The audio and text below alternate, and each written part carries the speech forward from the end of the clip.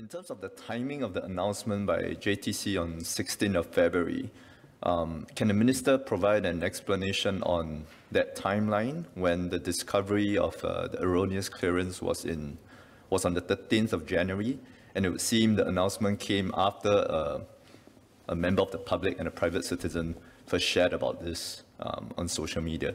The second question is to just pay recognition to the fact that this land is ultimately for agri-technology. And so does the Minister have any assessment of whether the deliverance of this capacity and industrial development will be delayed as a result of this incident? Thank you. Mr. Speaker, sir, to the first answer to the first supplementary question, error was discovered on the 13th of January, and immediately the stop work order was given to the contractor on the ground. Internal investigations within JTC commenced at any point in time, and all the way, let me say that again, investigations commenced immediately within JTC.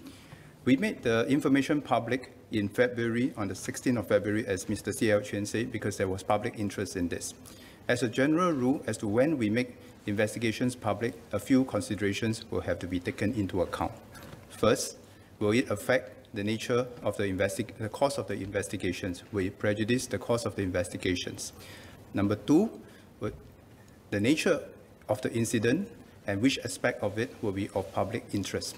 I think our focus from January to February within JTC was to make sure that they can conduct the investigation thoroughly and fairly without prejudice to the parties concerned. And we can all understand that once things come out to the public, certain evidence or certain investigations might be prejudiced. So that is why we have not made public earlier the investigations.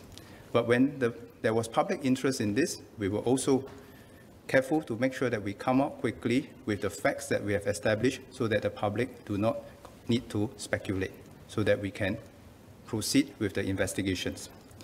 On the second point as to whether there will be a delay in the execution of the projects, there will already be a delay in the execution of the project because of COVID-19.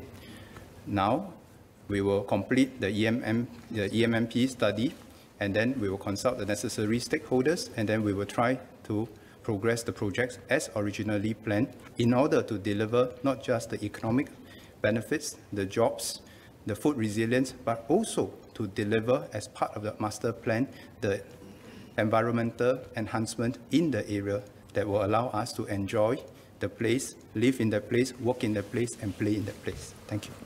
Ultimately, at the end of the day, at the heart of it all, no matter how many rules we have for all the agencies, for all the parties involved, ultimately, at the heart of it, we need people with the right values.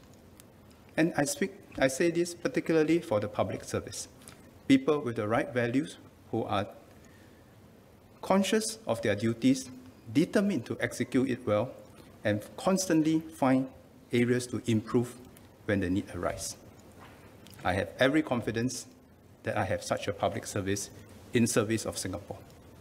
If we look at how the public service has done over the last 1 year, through the COVID, everyone, not only doing what they're supposed to do, but going above and beyond their call of duty when called upon to do well for Singapore.